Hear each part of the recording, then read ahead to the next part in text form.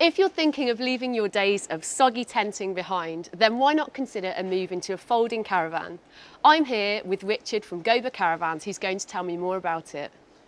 So, could you tell me a little bit about the company, please? Yeah, sure. Gobur Caravans, we manufacture a product called a Carousel, folding caravans. Folding means it literally folds down to just below the height of the average car.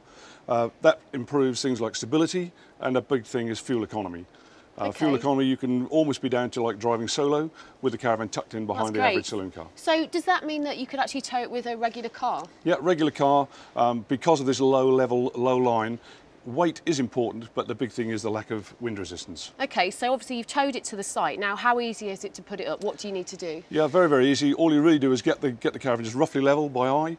There's 4 catches which secures the roof in place. You literally just push one end up, push the second end, lift the sides, and you're in within a couple of minutes. Well, it sounds simple. So can you tell me a bit about the history as well? Because I understand that last year you celebrated your 30th anniversary. Yeah, sure.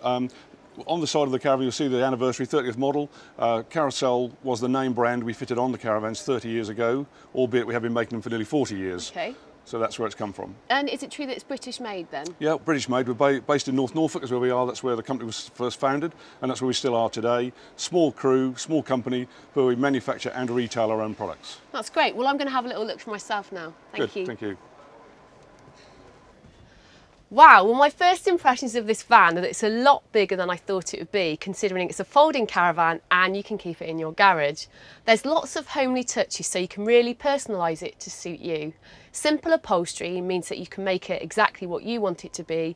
And of course, there's great things such as the net curtains for added privacy, and you can bring your own ornaments from home. In the washroom, of course, as you'd expect, it is quite small, so there's not as much legroom as you might get from a regular caravan.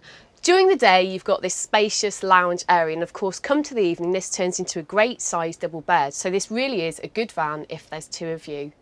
There's plenty of room to plug in the essentials, and this is a very well lit van. It takes a lot of natural light, and you can also bring lamps from home, just as you choose. There's plenty of storage here, including a designated area in which to keep your plates and cups, so everything is truly organised.